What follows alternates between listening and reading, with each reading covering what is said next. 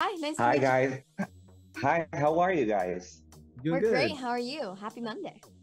I'm really, really excited about this film and about talking to you, of course. But at first, I want to know, how was it for you guys the moment when you got the call telling you that you were going to be part of the biggest movie of all the world? Oh, jeez.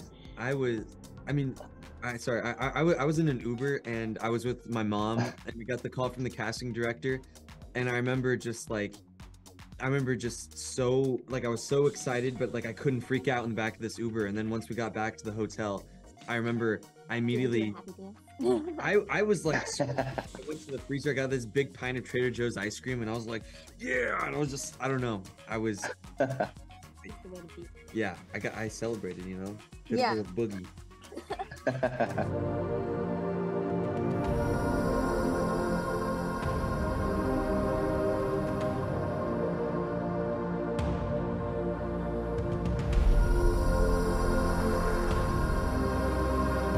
Yeah, I also found out in a car, and I was just I had just met Jim, and my parents and I were driving out of the MBS campus, and then got a call, and just totally sitting there like, what? Figuring out that I got the role, and I was gonna get to bring to life Tite. And we went to the Santa Monica Pier afterwards for celebration, which is something you and I have in common. Oh yeah. And I remember just kind of counting the days, counting down the days until training that whole month. And when the day finally came, I was just so excited to get on set. And, yeah, still can't believe it. And I'm like, what? That's great to know. But we know by this point we know very little about these characters, and we're excited to meet them. But what we know from talk, especially, is that she comes from a great lineage of women, and she's very close to them, to her mother, Neytiri. What do you think your character gets from this strong female characters that we met on the first film? But I feel her.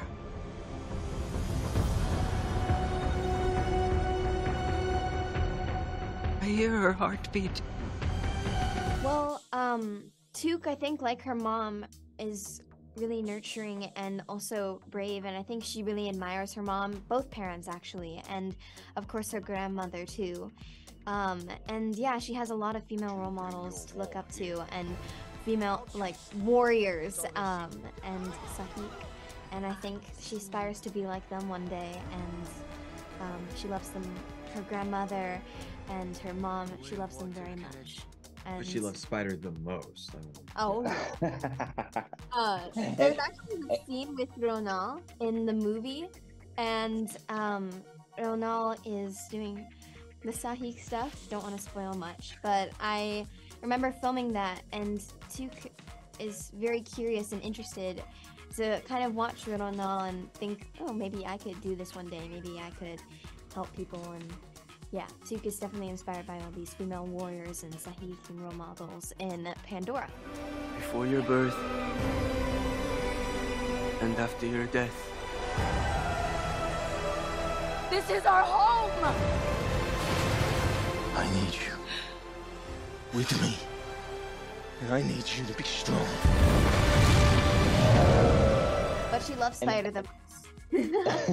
And speaking about this love, Spider has a pretty interesting background in this film. What can you tell us about him without spoiling anything, of course? all right. Well, I can say Spider, he's human, obviously.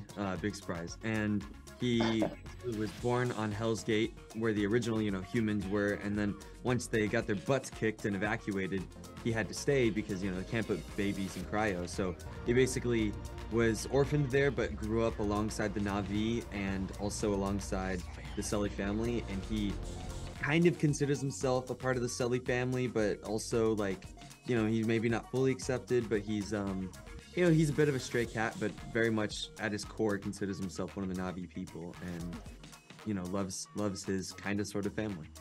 We consider you part of the family. Thank you. That's great, guys. I'm even more excited to see this film. Can you say hi to Venezuela?